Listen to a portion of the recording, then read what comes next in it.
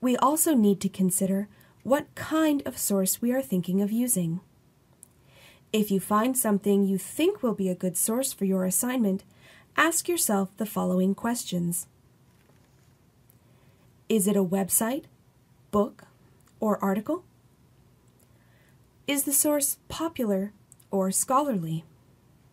There are some tips and tricks you can use to figure out whether you are looking at a popular or scholarly source. First, read a bit of the source and pay attention to the kind of language the author is using. Is it conversational or technical? Would it be easy for an average, uninformed reader to comprehend, or does it use discipline-specific terminology that average readers will not understand? Popular articles are written for the general public, meaning that they will often use clear and easy language. Scholarly articles are written by and for researchers. The language may be highly technical and assume that the reader already knows something about the topic. You can also look to visual elements like pictures or graphics for hints. Popular articles often use graphics purely for visual appeal to make the article more eye-catching. Scholarly sources, on the other hand, use graphics to illustrate findings or analyze particular elements of their research. If you are unsure about what kind of source you are looking at, you can always ask a librarian or your instructor for help. If you have determined that you are looking at a website or a blog post, you may want to try to see if the information has gone through some kind of editing process. Anyone can post content to the internet. If you find a lot of spelling or grammatical errors on a site, that might suggest that the information has not been reviewed or edited in any way.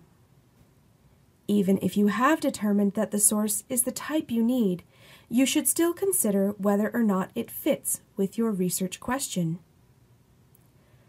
Is the information at the appropriate level for your research? Does it add to your discussion of the topic, or are you stretching to find relevancy? For example, if your instructor asks for a general overview of a topic, a detailed scholarly article may not be the best fit. You may be better off reading books or encyclopedia entries for these kinds of assignments. Our next example is an article we found through the library's Quick Topic search. This search will return books, media, and both scholarly and popular articles from the library's databases. Let's use the same research topic and see what we find. Let's take a closer look at this source from our search results and decide what kind of source we are really looking at. There are many different types of sources for one topic. It's up to you to choose appropriate source types for your assignments. With the help of a few clues, we can tell that this source is a peer-reviewed scholarly article. Peer review is a long-standing scholarly process in which experts from a field anonymously review an article before it is accepted for publication. These experts, or referees, will ask a number of questions to assess the quality, accuracy, and integrity of the work, and determine whether the article contributes to the scholarly conversation about a particular issue. Googling the title of the journal may help you determine whether the journal is a peer-reviewed publication. If you'd like to learn more about the peer review process, visit the page below for more information. Above the title of the article, we can see that this article was published in a journal called Environmental Pollution. The journal is not one that is immediately recognized as a popular magazine, like Time, Newsweek, or National Geographic. The journal is focused on a very specialized topic. We found this article through a library database called Science Direct. This is one of the many scholarly databases that Langara Library subscribes to. The author's credentials are listed directly below their names. We can see that they are affiliated with a school of medicine at a university.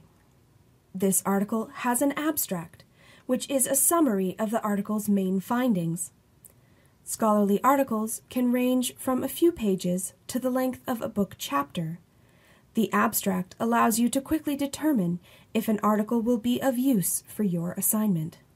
Finally, if we read a bit of the abstract, we can see that the language is highly technical and is clearly meant for other researchers in the field, like you.